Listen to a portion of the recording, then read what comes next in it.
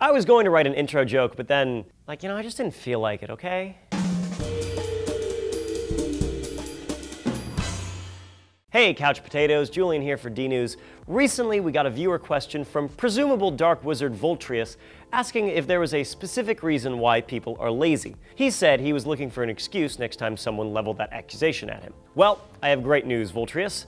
Turns out being lazy is a huge evolutionary advantage. Oh sure, society may not approve of laziness. Inactive and unmotivated people are looked down upon, while driven workers are held in high esteem.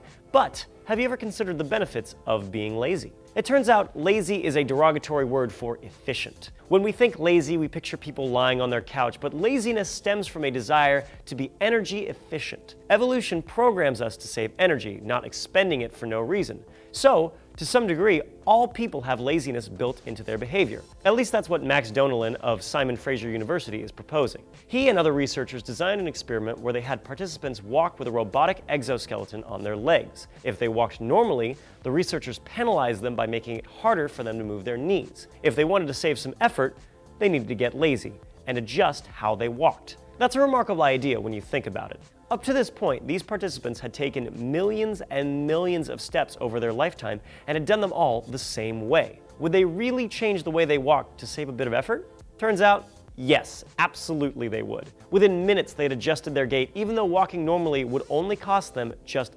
5% more energy.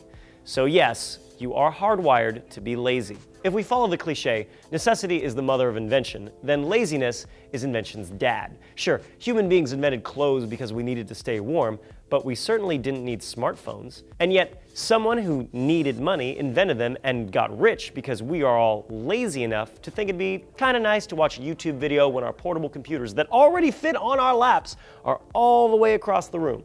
The problem with laziness is it's short-sighted. Sitting around and not exercising feels great for the moment. Heart attacks and strokes 40 years later do not. Driving somewhere is much faster and easier than walking, and because of that, we have automobile accidents and contribute to climate change. Like anything, Voltrius, there's a happy medium. Yes, you are wired to be lazy, and yes, being lazy demonstrates how clever you are. But if you're really clever, you'll know when it's time to get off your backside and do work. Speaking of smartphones, it looks like they could feed your laziness too. Trace explains here. Let's say you're asked what actor was in that movie that one time. An intuitive thinker would immediately pull out their phone and search for it, even though they might know the answer. An analytical thinker would search their memories for what they know and then maybe have an answer. So, with the benefits and costs of laziness in mind, what's your stance on lazy people? Do they infuriate you, or are you a member of their noble ranks? Let us know in the comments or on Facebook or Twitter. Subscribe for more, and I'll see you next time on D-News.